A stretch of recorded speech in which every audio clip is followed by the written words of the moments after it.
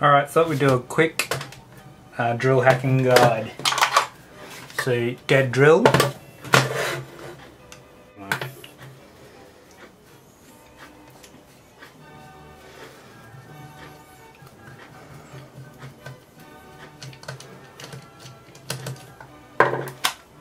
Right, there it is. Reverse thread screw. Keep that, don't want to lose it. Now I'm getting the chuck off. This is a big ass Allen key, so anti-clockwise.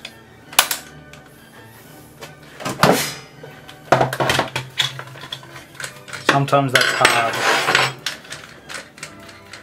especially with an old drill like this.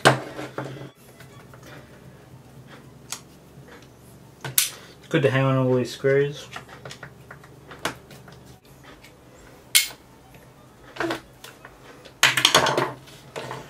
Alright, don't need that or that. May as well hang on to the screw, that could come in handy for some other projects. Put that in the junk box. Another big washer, and then there's little ball bearings in there, so tip them in a junk box.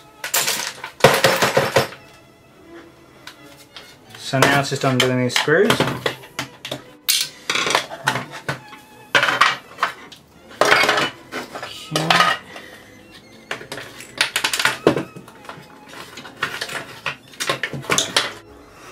Okay, now all you got to do is tap some grub screws into these holes. 5mm grub screws fit nicely.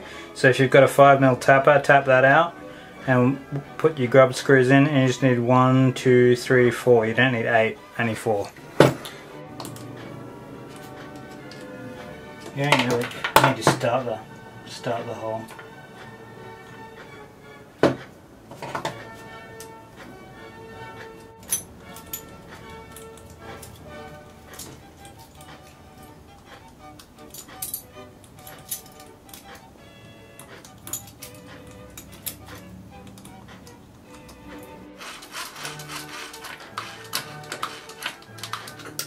So now, 4 more of them.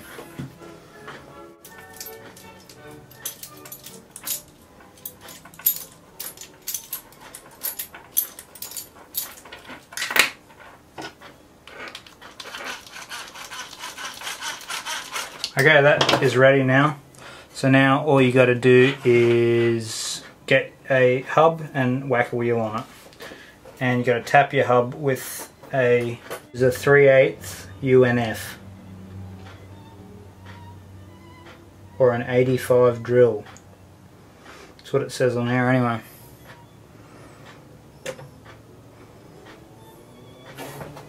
If you need to match these up once you got your robot together, you just you might need to just adjust them, each grub screw on each motor, if one's spinning a bit faster than the other. So just to get them even. To clamp your wheel onto these, you're going to need a washer. This one's about 32mm wide and a 10mm hole in the center. So slide that on here. And then you need another one of those washers with a 7mm. Yep, 7mm, and that'll go inside the that'll be held down by the backwards thread screw. Righto, so now we've got, this is an old robot that I've got out just for an example. So we're just going to shove a stainless steel hose clamp through those 2 holes cut inside there.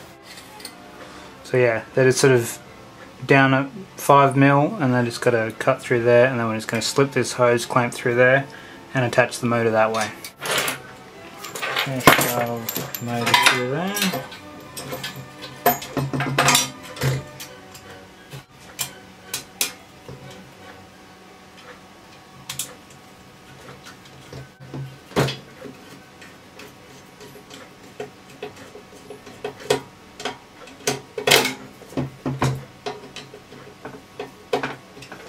Alright.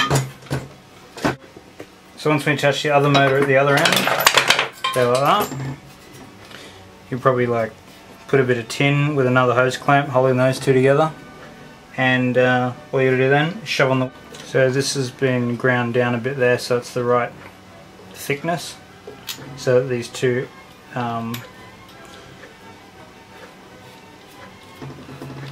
washers will press against each other and clamp the wheel.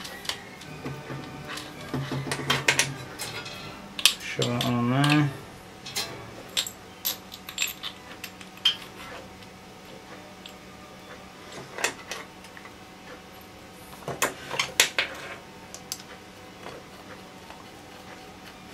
Reverse thread screw goes in, and you probably put a bit of Loctite on there or something just to secure it once you're all happy.